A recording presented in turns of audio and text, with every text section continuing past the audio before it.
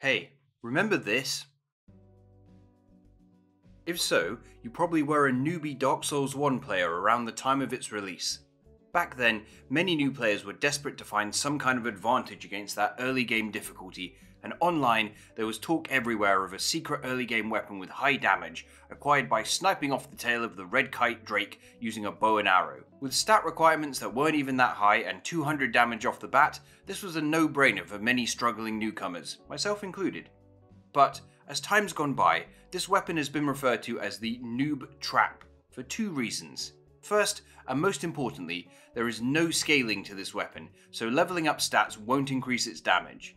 Secondly, although it can be upgraded, the parts to upgrade it are pretty rare, it costs a lot of souls per upgrade, and the damage increase is pretty minimal. So, were a new player to use this, the damage would seem great initially, but you'd find that dropping off fairly soon, and by the time they reach somewhere like Anor Londo, they may want to switch weapons, only to find that they don't have the stats to do so, perhaps because they spent tens of thousands of souls upgrading this damn thing. I've actually seen in recent times this weapon getting put onto worst weapons in the game lists, and nowadays I don't think anyone really uses it. But today, I want to see what it might be like to try to beat the whole game with this NOOB trap weapon. The rules of this run are as follows. Rule number 1. I can only use the Drake Sword to do damage, with the only exceptions being getting out of the asylum and using arrows to shoot off the Red Kite Drake's tail. Rule number 2. I'm not allowed to go down to Ash Lake.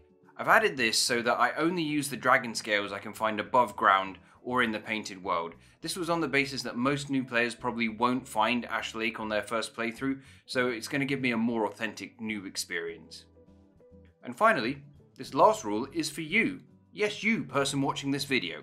If you really want to get into the spirit of this run, why not play the Drake Sword drinking game while watching this? Simply pour yourself a beverage of your choice and take a swig every time I say the word Drake from now onwards. Don't worry, it'll be fine, it probably won't be that many. With that out of the way, let's get started. Asylum Demon is dealt with normally and we fly off to Lordran. I dash to the Cranky Tosser Merchant and buy the short bow for 1000 souls as well as a whole bunch of arrows. Next, we get to the Red Kite Bridge.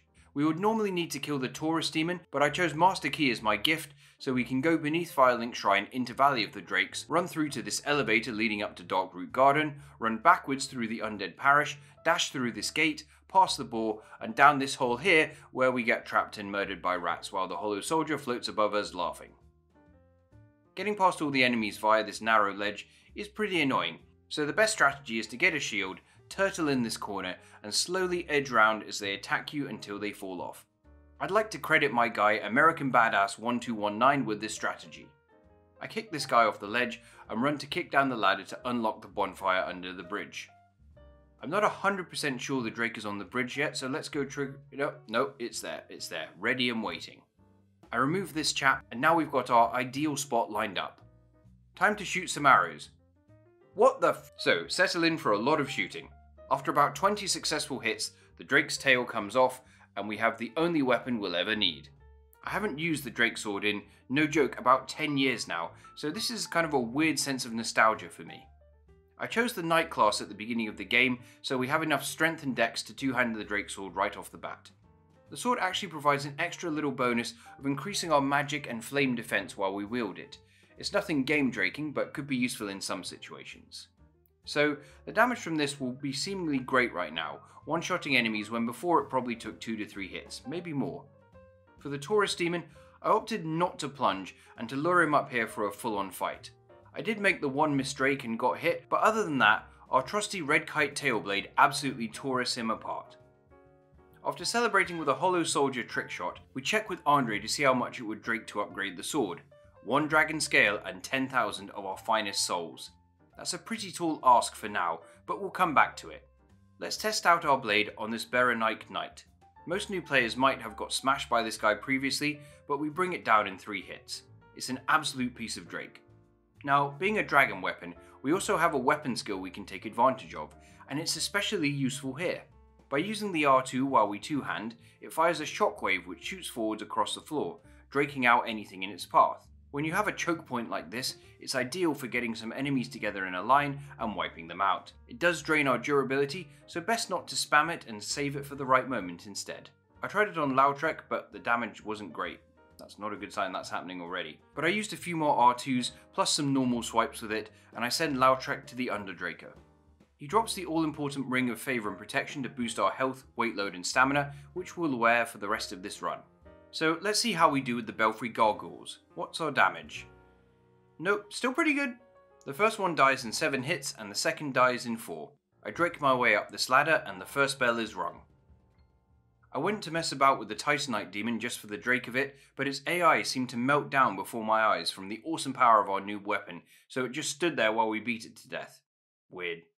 I then decided to head down to fight this thing, sticking close to the water of course because it's important to hydrate. I wanted to see if I could get some kind of marginal power boost sorted now by getting the Drake scale from killing the Hydra, but as always, this was pretty painful. Trying to destroy that last head causes me a lot of aggro. Eventually, Hydra goes down and we've got our first dragon scale. After farming a few souls, I go to Andrake and upgrade our sword to +1, meaning it now has 220 damage instead of 200. Yay, I guess. The Moonlight Butterfly drakes down and we have the same pretty boring fight as always. I had some faint hope that the R2 attack could hit it from a distance, but of course that's not the case. After 2 rounds of the butterfly landing, victory is ours. I headed back down to the Drake Root Basin and decided to test out our blade against this Black Knight. It did surprisingly well actually. We took down the Knight with little to no issue. We venture further down to Valley of Drakes and go to fight this Drakeying dragon. Our damage still doesn't seem too bad, but we are getting to the point where enemies will start to have much more health and our damage isn't really going to change much from here on out. It took a little while, but with this we have our second dragon scale. Down in Blight Town, souls were farmed until we had 10,000 and our Drake Sword is now +2, giving us another 20 whole points of damage. Just got to drake it till we make it. Behind the bonfire here is another dragon scale, but we can't do much yet as we need 2 dragon scales now to level up the weapon further. While trying to convince Mildred to drake the elevator up here to her demise, I messed up and somehow chained it into the most epic plunging attack you've ever seen.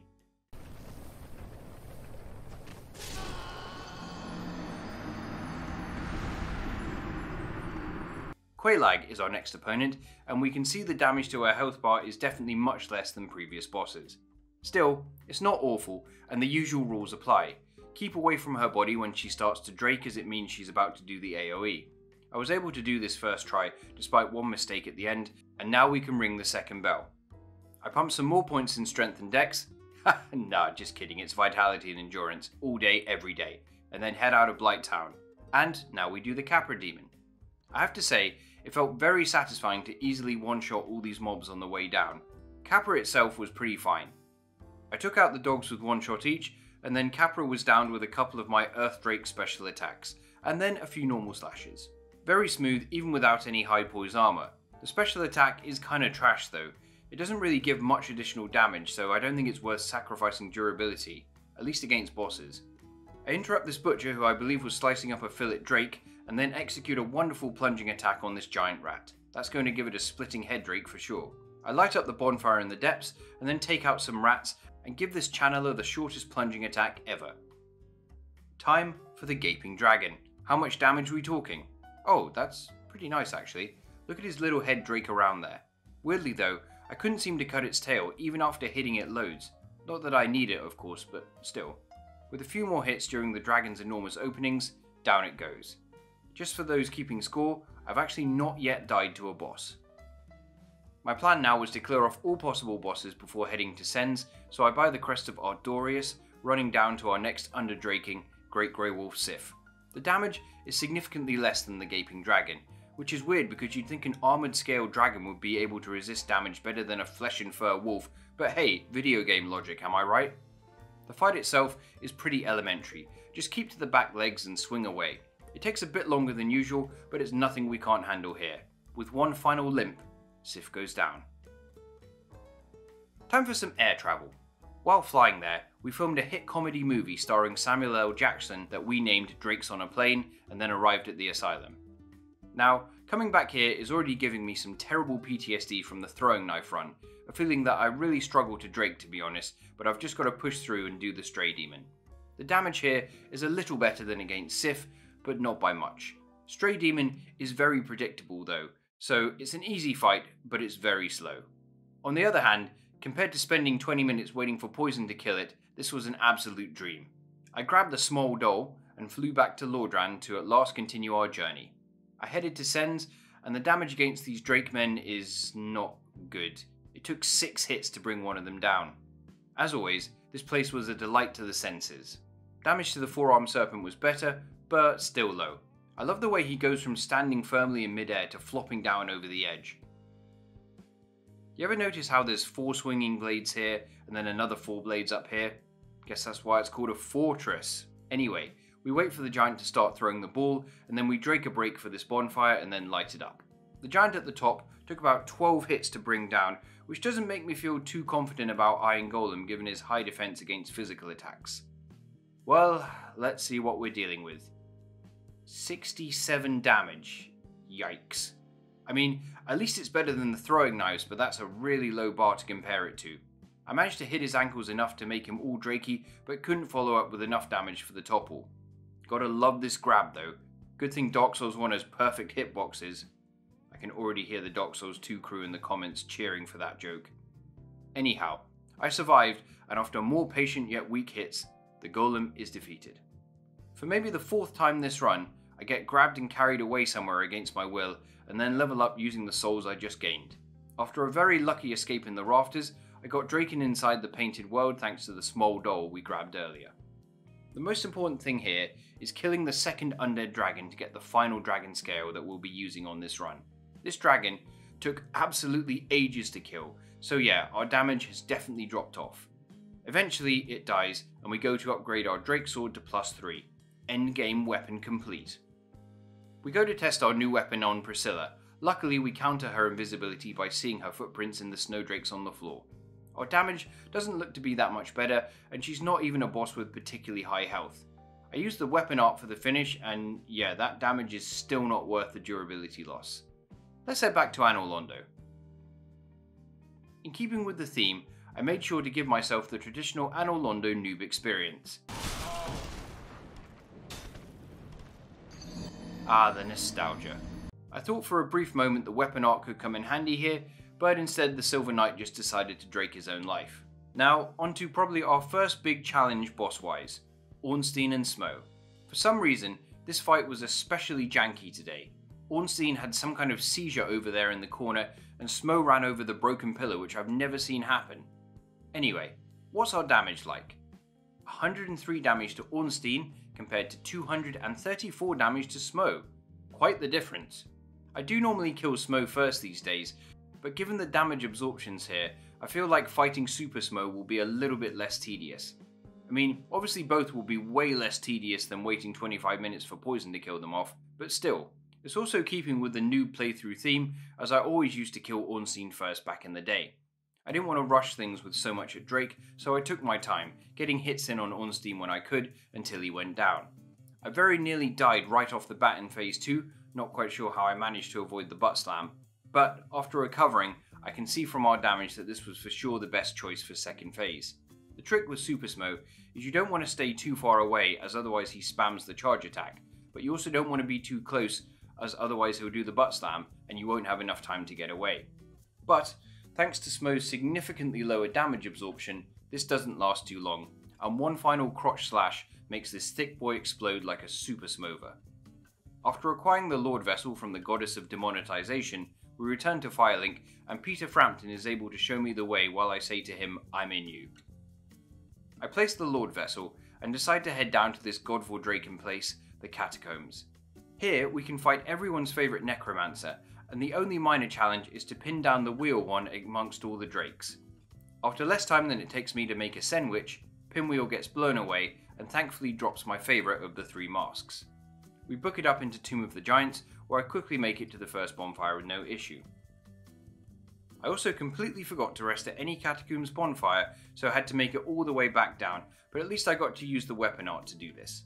I also got the Skull Lantern on the way, which was useful as I had no light source. I beelined through to get the second bonfire lit, and now it was time for Nito. For the first time in this run, I actually died to a boss.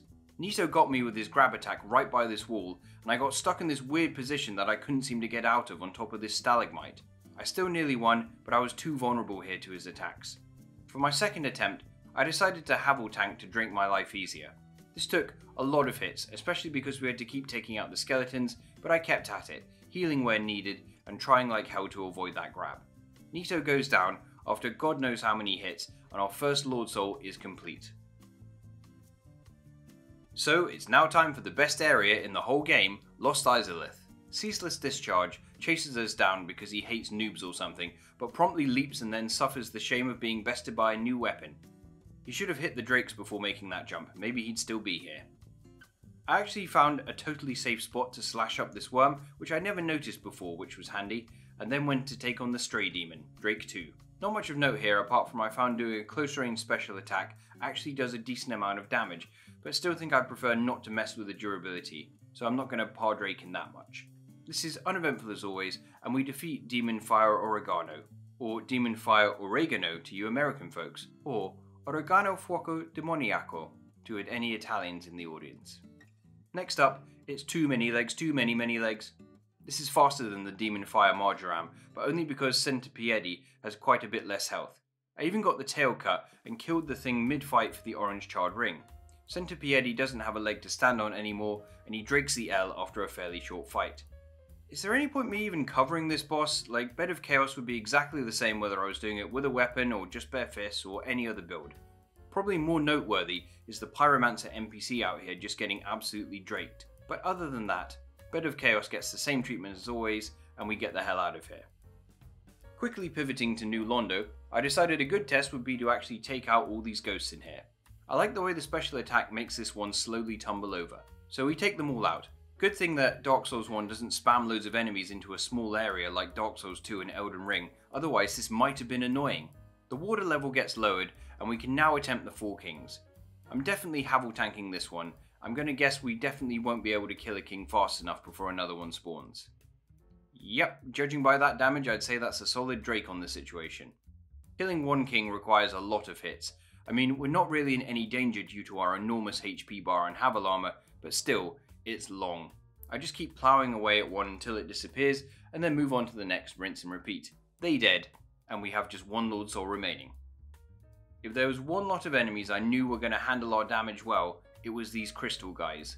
Just 47 damage a hit. Yeesh. This golem also was quite resistant, but luckily his attacks are slow as molasses, so we got that sweet Draken pendant. The crystal general I also thought was going to resist us, but actually he took way more damage than the previous enemies for some reason. So anyway, we escape from prison, get a big very unwanted hug, and then mission down to fight Seath the Scaleless. Seath also has a lot of health and a decent damage resist, but his biggest weakness is turning round slowly as long as I run for this right tentacle. Just keep chasing after this means he has almost no chance. Maybe I should have Draken this one more seriously, but he's honestly so easy with any melee build. All 4 Lord Souls are now ours. So that just leaves the DLC, which as we know, stands for Drake Loadable Content. Ian the Sanctuary Guard blocks our way, but this boss has pretty low health compared to the others we've been fighting, so it feels like hits from the Drake Sword do quite a bit of damage here. Okay, so 129 damage isn't lots, but I'll take it. Ian retires from his position, allowing us to enter Ulasil proper, but the next 3 bosses have huge damage absorption, so this is going to be fun. Whoa, where the hell did that guy come from? Did he just jump off Calamit's back? He tried to Drake me by surprise, it seems. Right, Artorias, how much damage are we talking? Okay, 84 is not good. He can also counter very quickly, so I had to wait for prime time opportunities, like after the charging stab or walking around while he does his flippy jump sword attack. It was a bit of a battle of patience, as trying to get one too many hits in would spell the end for me. He can also buff himself, but luckily the Drake Sword can do just enough damage to Drake him out of the animation, providing I notice right away when he starts doing it. After a battle of attrition, Artorias is down for good. So that just leaves 2 DLC bosses. First step is to kill this mimic to grab the Crest Key, get flame growed by Calamite, and then get Goth to treat us to the best cutscene in the game. Now, what kind of damage are we talking for Calamite? 67. Well, that's officially the worst so far. This is going to be one of those kind of fights. These days, I do find most of Calamite's moves fairly telegraphed. The only real issue is the head swipe attacks, which have some questionable hitboxes at best. I also died on first attempt right near the end because I got caught by the Calamity attack and then he spammed said head swipe before I could recover. This was pretty frustrating as he was close to death. Would this be the fight that made me reach my draking point? Well, thankfully no, as I got him on the next try. This was around an 8-minute fight. I did also try to cut the tail, but in the end decided to sack it off and just get him killed. If I was an actual noob and I got to Calamity only doing this amount of damage, this would probably be absolute hell trying to do. I can't imagine Manus is going to be that much better. Oh god, Manus. Even getting to this bonfire is triggering some anguish in me from trying to one-shot him. One thing I forgot to mention in the one-shot video is that for the first few hours of trying Manus, I was actually doing the run back every time before finally deciding that save stating was probably more sensible. After kindling this pixelated wall, I ran down to this torment-filled abyss and dreaded the number I would see upon striking Manus. Thankfully, it was a little better than Calamite, 93 damage. Manus does have more health, but I think this should be manageable. He is faster and more aggressive than Calamite, but as long as I don't get greedy with... Much like Calamite, I got Manus on the second try, again after about 8 minutes. The only tricky part is the second phase, avoiding the Drake beads, but I felt fairly comfortable in getting it done.